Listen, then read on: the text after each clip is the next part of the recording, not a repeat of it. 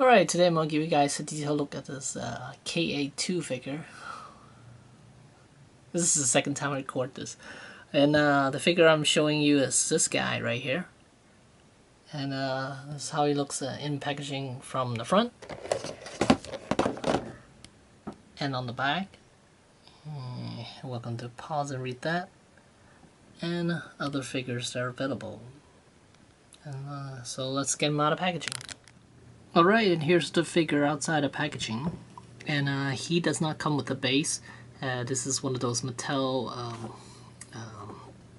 DC Universe classic figure base.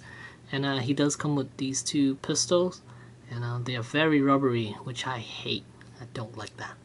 And then something happened as well. The cape. There's a piece of hard plastic attached to it. I didn't know what that was, so I yanked it off. And I ruined the cape. God damn it. I might have to buy another one, so I don't know yet. But here's a look at the figure itself from the front. And yikes. The head sculpt is actually pretty terrible. Does not look like the actor at all whatsoever. Looks like an old dude. But he does come with a couple of pieces of feather and a soft cape, which is nice. It's layered too. There's the inside, the outside, so kind of nice. And also metal chains right there on his belt. Okay, I just figured out what this piece is. This piece is actually supposed to go right there.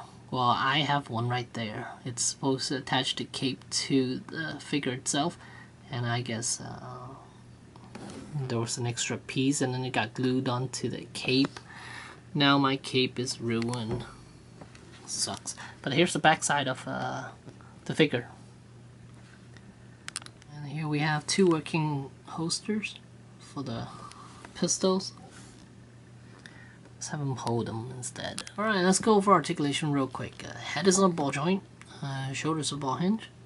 Elbows a ball hinge. Wrists are... And the wrists a ball hinge.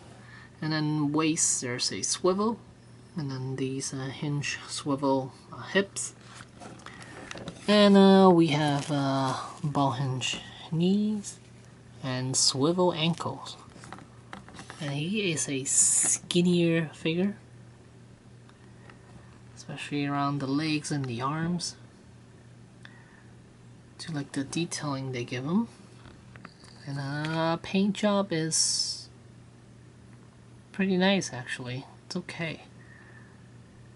And check out that belt buckle. That thing's nice. Yeah.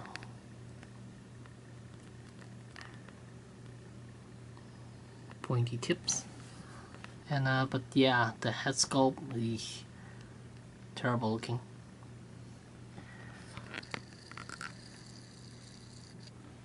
Yep, there's the figure. And as far as his height, this figure stands about 6.75 inches in height, if you're counting the hair of that mohawk on his head. And but if you just look at him side by side, he's actually he looks a little shorter than Kickass. And here is standing next to Hicks. And if I pull back a little bit, there's Iron Man from Marvel Legends.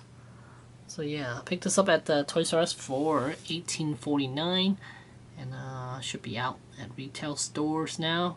And yeah, there you go. Thanks for watching.